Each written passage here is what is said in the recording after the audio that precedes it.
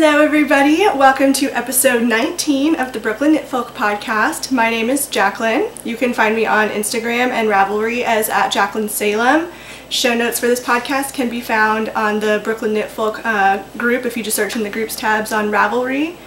And I think that's all the intro info you need to know. This is a podcast about knitting, sewing, crafting in general, lifestyle. So if that sounds like it's up your alley, great. If not, I don't know why you're watching this. Sorry, this is a really weird introduction. Thanks to all new and returning viewers for coming back and joining me. And I want to give an extra warm welcome to Lori, who is Knitty Cactus, Deb, who is Deb Buckingham, R Winters 437, Akira, who is Kira Green 95, and Danielle, who is Knox Yarn Co. Thank you so much for introducing yourself in the Ravelry group or for sending me a private message to say hello. I really appreciate every interaction I have with everybody, so that's why I'm doing this. So hello to all of you, and thanks for saying hey. So we have a pretty diverse episode up today. I do want to say that it is, if you haven't already heard, New York City is in the midst of a heat wave, and I've turned off the air conditioners just for you guys so that there would be no noise. So if that doesn't prove my love for you, I don't know what will, because in the words of my super southern East Tennessee brother-in-law, it is hotter than a freshly fox in a forest fire, if I do say so myself. So we're gonna keep going through the heat and all the fibery things that are just going to make me really hot, and I hope you guys enjoy the episode. So let's jump right in with some finished objects, because I do have one. It's not 100% finished because it's not been blocked yet, but the dotted rays. Am I holding this the right way? Is this the front? No, this is the front. Oh my gosh, it is huge. It's way beyond my wingspan, and it's not even blocked yet. I can't imagine how big this thing is going to be when it's finally blocked. I love it. I love all the colors. It's so fun. It is so soft, you guys. Every yarn in this is like luxury yarns, and it's so cozy and squishy and soft and comfortable. I cannot wait to use this in upcoming fall and winter. I love it so much. So let me go through the yarns real quick. This is the Dotted Rays, by the way, if I didn't say that. The Dotted Rays shawl by Stephen West. I knit it on size US 5s. It calls for a 6, but my 6s were hostage on a different project, which I will show you in a minute. And my gauge has been pretty loose lately in general, so I think the 5s were fine for this. I can't imagine how big this would have been if I knit it on the 6s. But here we go. Mocha by Yarn Co. The green is Ogre by Plucky Knitter, Primo Fingering.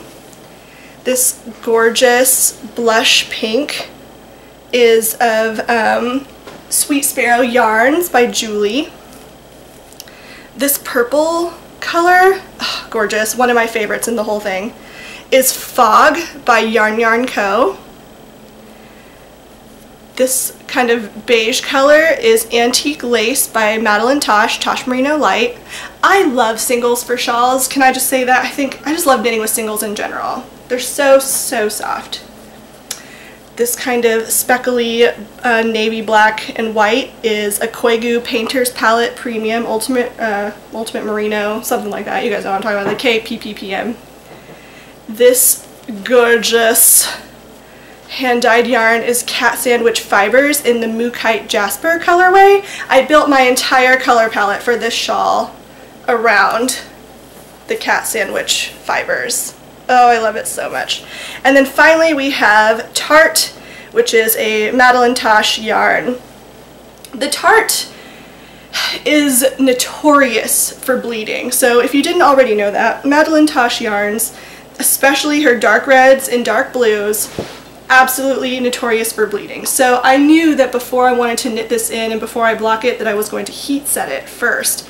I am so glad that I did. I had so many of you reach out and tell me instructions for how to do that well. I had also suggestions for color catchers, which I haven't tried, but that sounds great too for a future future use and knowledge, but boy, let me tell you, when I heat set this, it bled like crazy in the pot. So I'm going to tell you how I heat set it. These were instructions that Katrina from Cat's Kettle and the Yarn 30 podcast gave me, so just in case you run into a similar issue, you can know how to do it yourself. So first you'll take the skein and make sure it's not caked. I had mine already caked, but I had to rewind it onto a skein.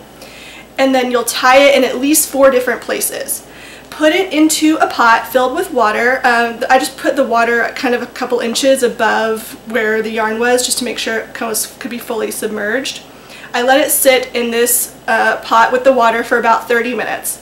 Then I turned on the heat and added a 1 cup of white vinegar to it and let it boil for about 30 minutes. So I set a timer, kept it on the heat for 30 minutes. After the 30 minutes, I removed it from the heat and let it sit overnight in the pot so that it could absorb all of the dye that it possibly could.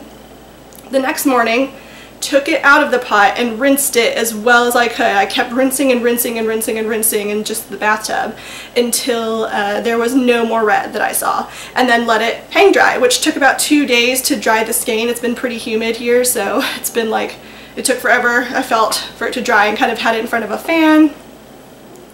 And then recaked it and knit with it. And even after that, even after all of that, while knitting with it, I still had red on my hands. I don't think I can't really see anymore because I've showered a couple times since then, but I had a picture of it. I'll insert a picture of it here. It's not that bad, but it's still bled, so I'm not too concerned about it because I think like it was so marginal that any dye that comes off is probably not going to be a night, like, you know, too bad for the rest of this. I'm not too worried about it, but still, even after all of that, I just can't believe that Madeline Tosh has to know this is a problem. Like, that company has to know. Like, people talk about this all the time. If I've even heard of it, it's enough of a problem.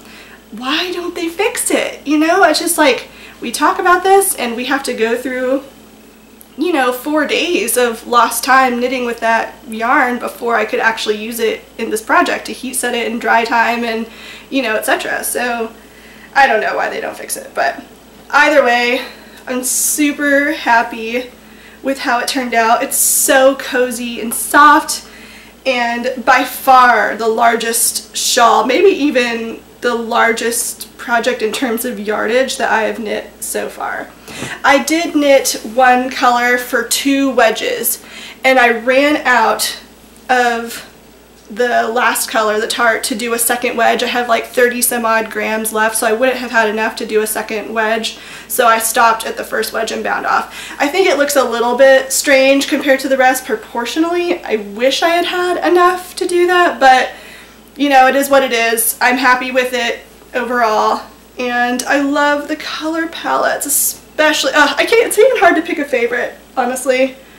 Too difficult to pick a favorite. Oh no, this is the right side. Too difficult to pick a favorite. I love them all. But I have to say, Yarn Co. though was like a revelation for me to discover her yarns. I just love, and Cat Sandwich Fibers, of course, which I've gone on about. Cat Sandwich Fibers, Yarn Co. Oh, but even Sweet Sparrow Yarns was so fun to knit with too. I don't know, I can't pick a favorite. It was a total stash buster. Like, I'm looking at my stash up there right now. It's like half of what it, not half, that's extreme, but it's like, it totally used up a ton of stash yarn. So this project is great if you want to use like little bits. I did steal some from skein, like full skeins, like the Sweet Sparrow yarns and the Plucky, just because I really wanted to use the color palette with it. But yeah, total stash buster. Ugh, it's so soft. I can't wait to wear this. I'm going to bring it to work, start using it immediately, because right now that's where I use all my shawls. So I just need to block it first. I'll let you know how it goes post blocking with the tart, but like I said, as much as since I heat set it, I don't anticipate that being much of a problem, but it's huge, so huge. So that's my finished object for the week. I'm really excited about it, and I guess with that we'll move into works in progress. So I said on the last episode with Katrina, which I hope you guys enjoyed that, by the way, because we had so much fun doing that. I said on the last episode that I was not allowed to cast on that pair of socks with that Druzy Rising yarn until I finished another project. And I did cast on this pair of socks a couple days prior to finishing it because my whips are so big they will not fit into my purse anymore. And I have a pretty big purse, but as you can see, this is like a giant, you know, project. So either way, I finished the shawl, it's all good.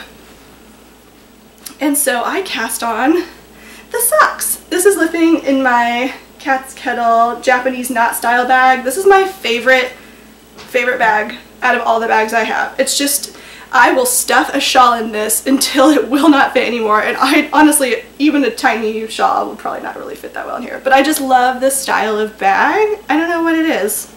It's just my favorite. So I want to kind of maybe pattern hack this and figure out how she made it so I can make a few for myself. Anyway, I've cast on the pattern called Socks on a Plane by Laura Linman, I think her name is. Yes, Laura Linman. In the Druzy Rising yarn, in the taffy colorway. And this is her Silk Sock Singles base.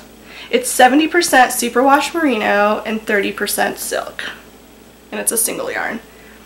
Honestly, singles are not the easiest to knit for these socks, but the color is just so, unless it's like a project like this where you're like, the idea is to knit tons of crazy colors, it's not really my style, this color, to like wear this as a garment. So when I buy crazy color skeins like this, and like neutrals are my wheelhouse, so when I buy crazy color skeins like this, they're going to be used for socks most of the time.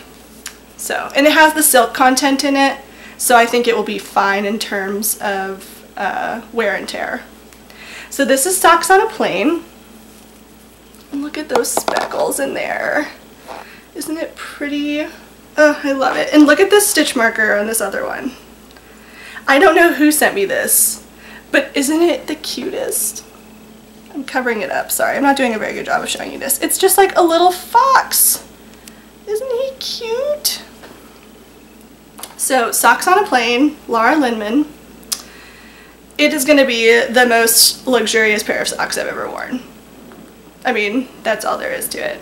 2.25 millimeter US 1 size needles. I cast on 60 stitches. Socks on a Plane has a medium and a large size, or small and medium, for a 56 stitch count and a 64 stitch count.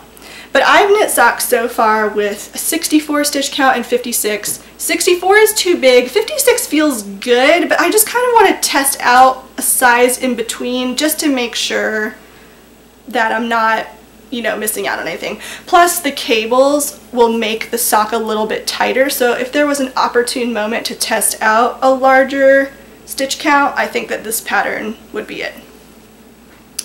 So far a joy to knit. I have a 2x2 rib here. This is my favorite rib. I was doing a 1x1 twisted rib a few socks ago, and I just like the way that this looks and feels better, honestly, and it's a lot less work than 1x1 twisted rib. But I think the yarn is just working out beautifully, as you would expect from Druzy Rising yarn.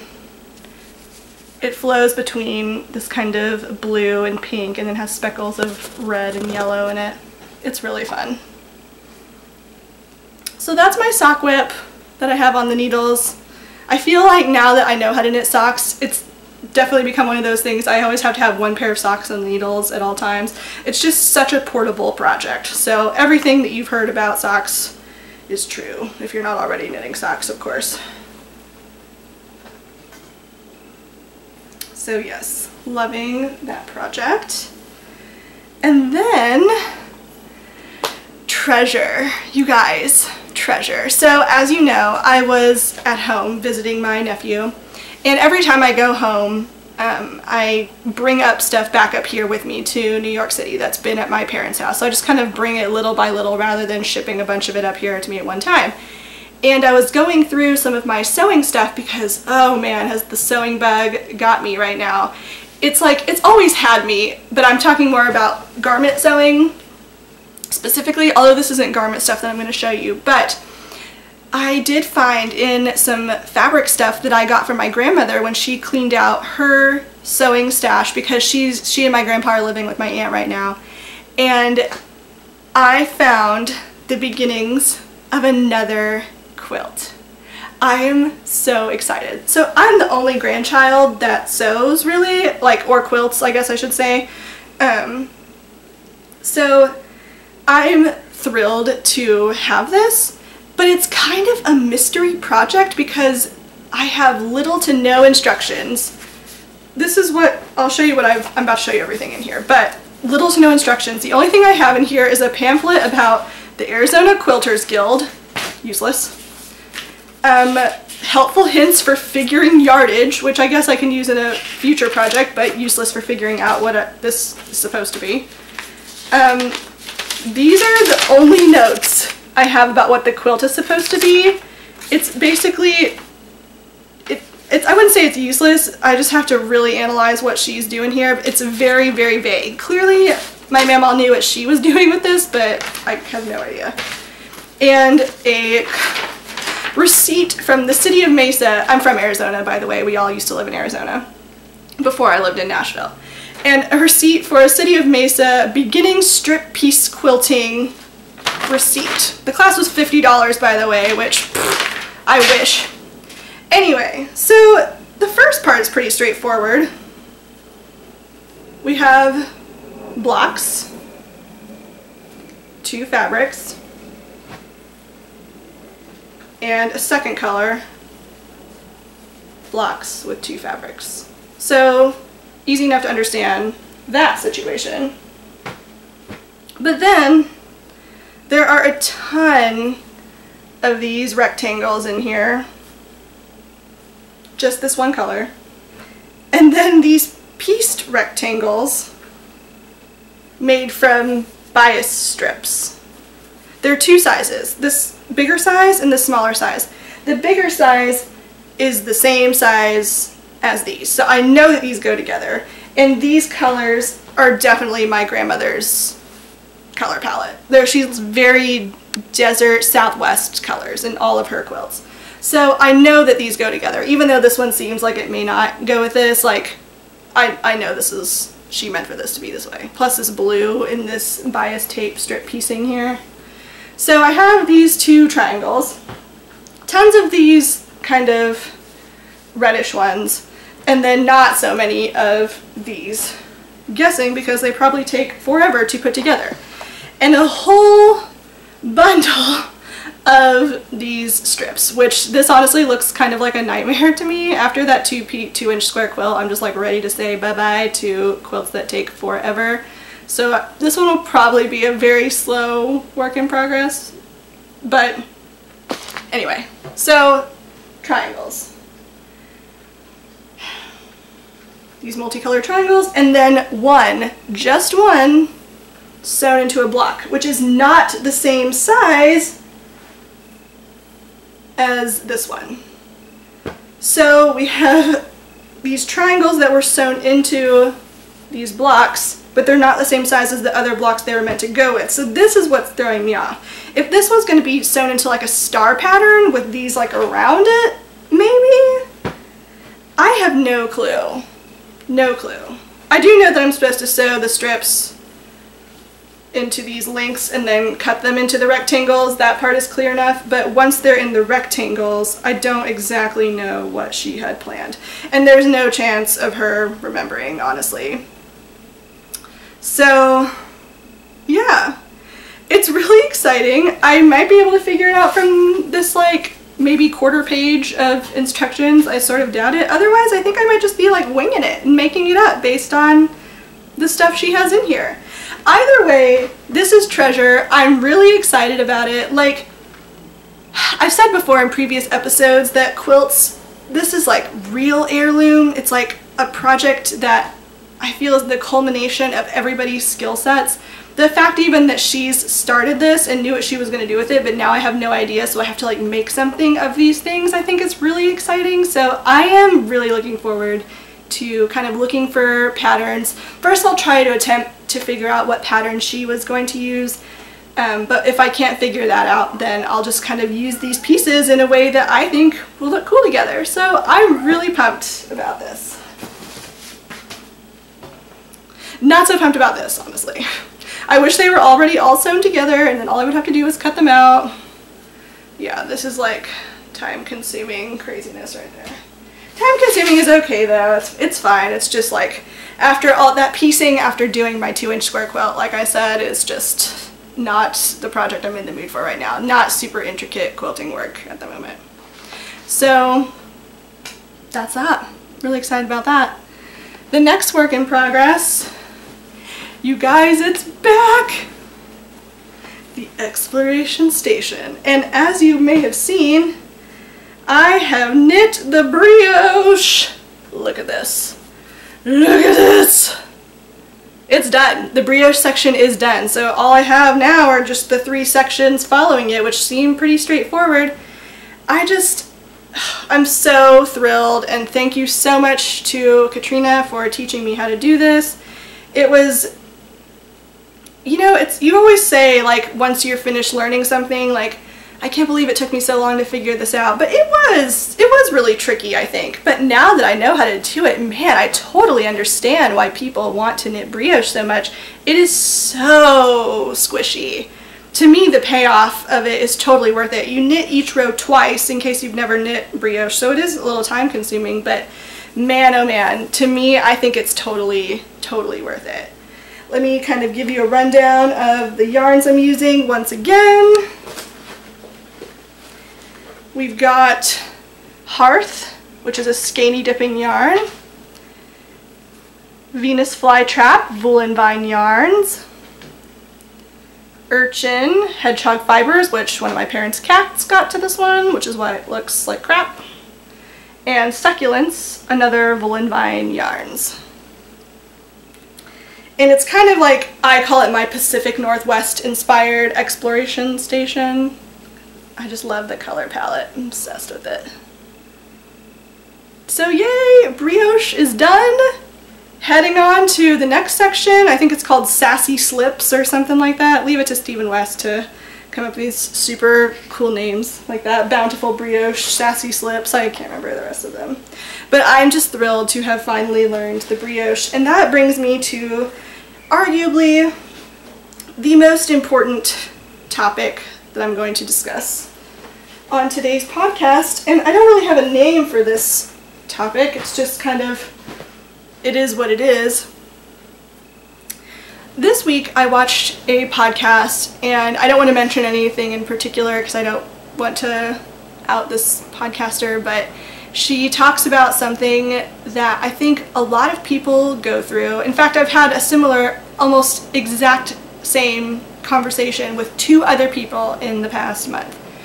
And it's on the subject of not doing something because you think that other people are doing it better and you're not adding anything to the conversation, or it's a saturated market, or there's no reason why you should do it because somebody else is already doing it and doing it better. To me, that is like such dangerous thinking and so awful and sad. Like, I wrote some notes down here, so I'm going to refer to it because I'm like getting kind of, I guess, nervous and emotional like talking to you guys about it. But I just kind of wanted to respond to it because I feel like it's something that a lot of people go through, that you don't want to start something or try something because you know other people are out there and they're doing it and they are doing it better. But I get so many comments to me about how I'm so fearless with my knitting and my projects, and I know that those comments come from a good place, but to me they're just completely untrue. Like, how can you expect to learn anything at all if you don't even give it a try, you know? Like, why are you not worthy? Why not you? Everybody has to start somewhere, and the people who are truly ace at this sewing or truly ace at brioche, they didn't know how to do it at first until somebody else taught them how. It took me 4 months. I calculated because I looked when I started my Exploration Station project page. 4 months to learn how to do brioche. It sat down for a while, you know, took it in a time out, and I never gave up on it though. I never thought like, oh, I'm not gonna do this. It's just that I needed to set myself up for success and use tools to, you know, like my friends or, you know, watching somebody do it in person, things that I know work for me to finally learn how to do it.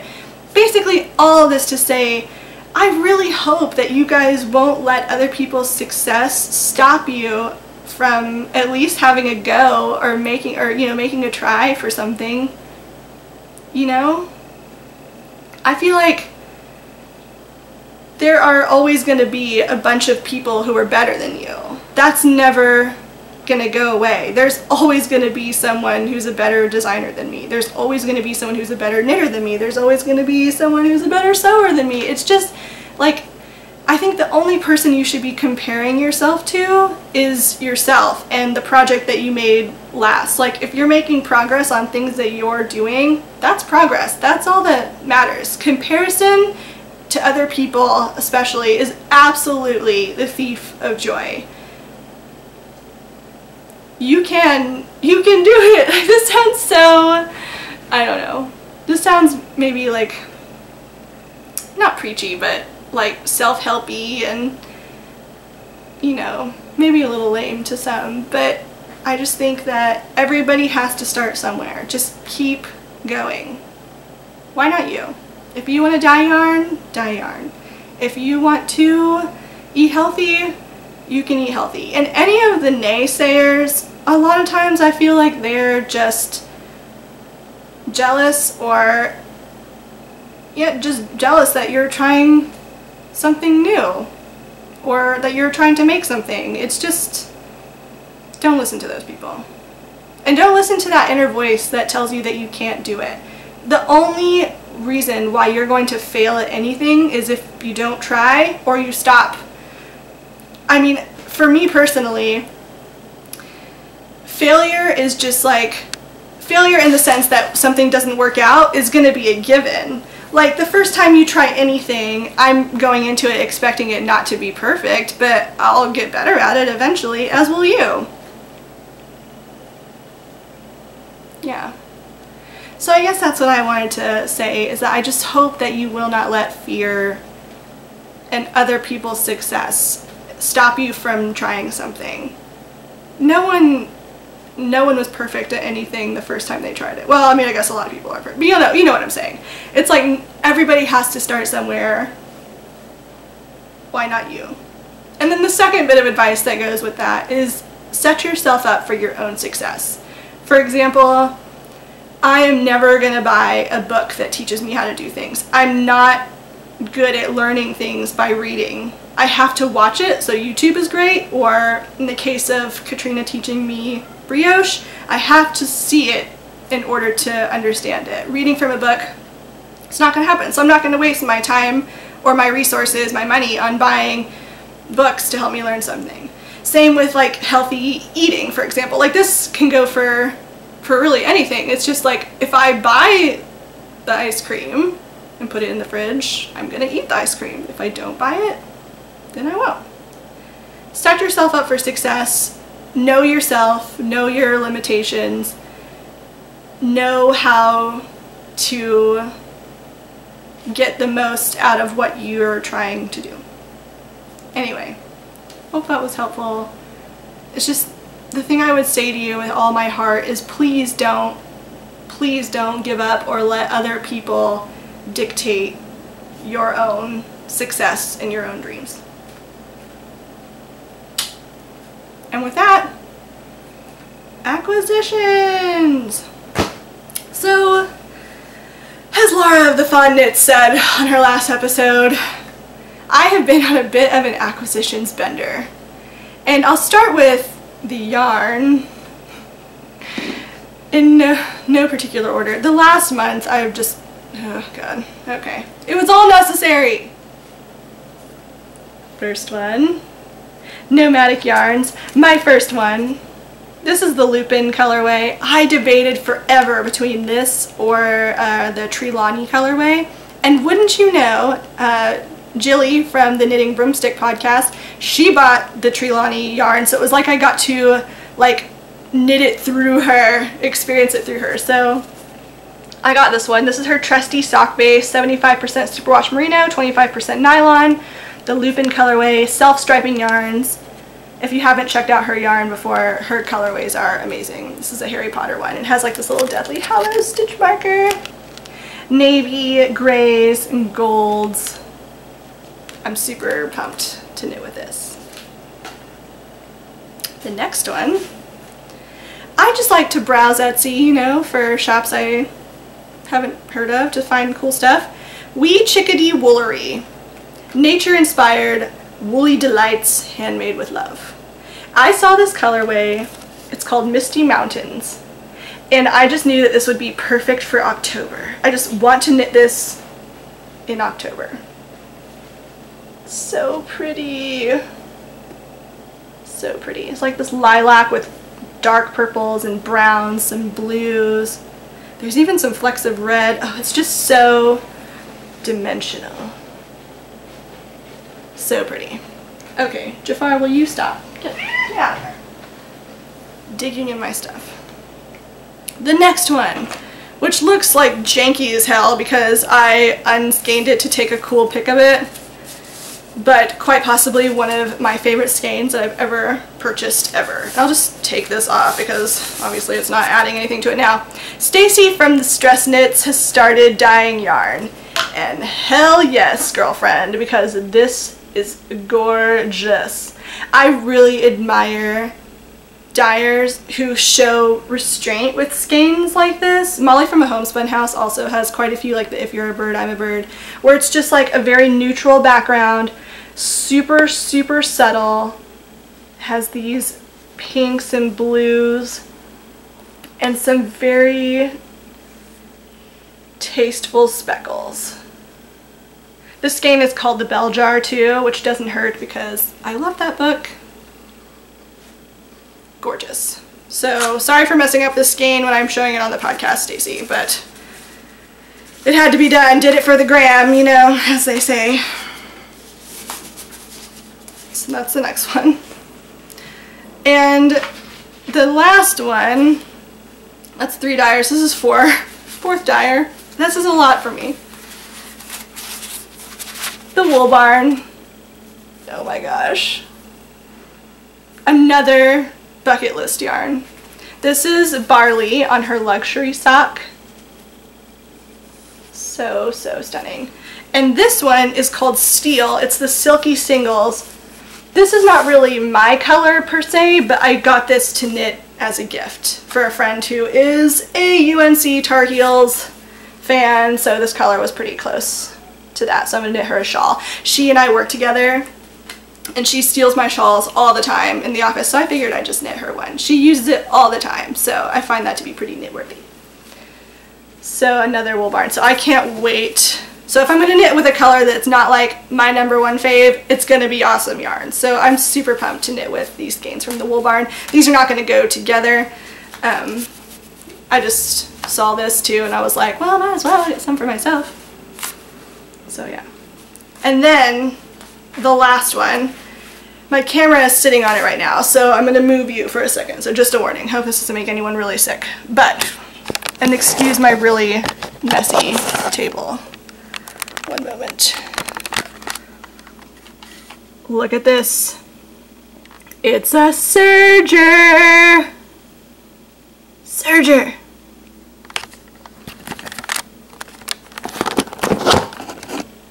A serger. I got it on a stoop sale for $100. These things are like $200 on Amazon. So I was like super pumped. Couldn't believe it. Really excited. So that's my last acquisition. Oh, it's not. Just kidding. Patterns. So as I said, I've been really into sewing lately. I want to make some garments. By the by, I've been sewing since I was 8 years old on a machine, and even longer than that by hand. I have never sewn a zipper in my life. So if that just goes to show you that, like, don't let other people's success stop you. Like, I'm gonna sew that zipper. Whenever I show you guys a garment that has a zipper in it, you would have never even known, you know? So you just gotta go for it. Anyway, pattern number 1. Mostly I got this because of the back. Look at that back. The straight one and this like triangle cutouts one. Kind of shows it easier right there. This is a Berta pattern, Berta Young 7232. Love the bodice on this. Next one is for a wrap dress, because who doesn't need wrap dresses? This is Butterick B6054. And last but not least, apparently this is a really popular one. I had no idea. I saw Katie when she showed her dress, and then Kristen recently put out a podcast saying that she bought the pattern, and lo and behold, I also bought the pattern. This is Gertie for Patterns by Gertie for Butterick, and this is pattern B5882. Look how cute that is. Granted, I probably wouldn't use that fabric, but the top of that is so cool. This has boning in it too, which should be fun to try out. So those are the patterns I got. I have so many on my list for my birthday. My birthday's coming up in less than a month, and basically for my family I just told them, buy me patterns. Okay, got cut off by the battery on my other camera, so I'm going to finish recording this from my computer in my room. I was talking about patterns and how I'm really excited about sewing right now, and all the patterns, like all my birthday list right now is just patterns from indie designers like Sew Over It and Deer and Doe, and I'm obsessed with the bras that Maria from Stitched in Sweden is making right now. Oh, they're so pretty. So now I really want to get into bra making. I'm in a Craftsy rabbit hole where I'm just like researching classes I want to take, which by the by, in case you guys didn't know, Craftsy has a subscription service for the month of October, so you can sign up for a fee and take as many classes as you want for the month of October. So I think I'm definitely going to do that to give it a try. So if you have any recommendations for Craftsy classes that you love, please let me know either in the comments below or the Ravelry group or wherever. So, dying to do that. Also, natural dyeing. I have got it in my head that I want to make a quilt from naturally dyed fabrics. And of course, as someone who lives in New York City, I probably picked the exact worst place that I could possibly be to do any kind of natural dyeing, considering I'm not around a whole lot of nature here. Oh, Kitty's gonna come say hello. Say hi, Mika. She loves it. Anyway, natural dyeing. So to practice, I've just been kind of grabbing, my roommate gave me some white sheets. I had a white sheet. Just saving up these white sheets to practice with, you know? So that's what I'm going to do with those, and maybe I'll even use them if the dye experiments turn out well. There's a book by Rebecca Desnos. It's only an ebook right now, but I know she's planning on making it a paper book soon. I'll leave it in the show notes. It's amazing. It's such a great resource. And of course I've also looked at Wild Color by Jenny Dean and a few others like The Modern Natural Dyer and all those. Jenny from Tiny Paper Foxes gave me some recommendations from ones to look at, so I'm really excited to check that out. And oh, one last little thing, because I have it sitting next to me. Stacy from Stress Knits, when she sent me her the yarn that I ordered, she sent me these gorgeous mini skeins. So my colors. So my colors. Look at these. Beautiful. So thank you so much for that, Stacy. And with that, I think that's... Hi, Mika. I think that's the end of the episode for today. I hope you guys are having a really great couple of weeks. I certainly have been trying to get my life back on a more regular schedule. I've been attempting to go to bed at 10:30 every night, which may sound really late to some of you, but I used to as in like a week ago, would go to bed at like 1 or 2 until I would just stay up until I got tired. So now I'm like forcing myself in bed by 10, lights out by 10:30, and it has made such a difference to my days. I'm a believer. So now I have more time to myself in the morning. I've been getting up earlier, been watching podcasts and knitting and just doing all these things that I would want to do otherwise, but just would be, I'm a morning person as it is. So anyway, just wanted to say that. So if you're thinking about giving it a shot, earlier bedtime, maybe give it a go. Anyway, alright, well, I love you guys. I will talk to you soon. Follow me on Instagram for more stuff if you're interested. Like this video if you liked it, and subscribe if you haven't already. Thanks for watching. Bye. Mwah.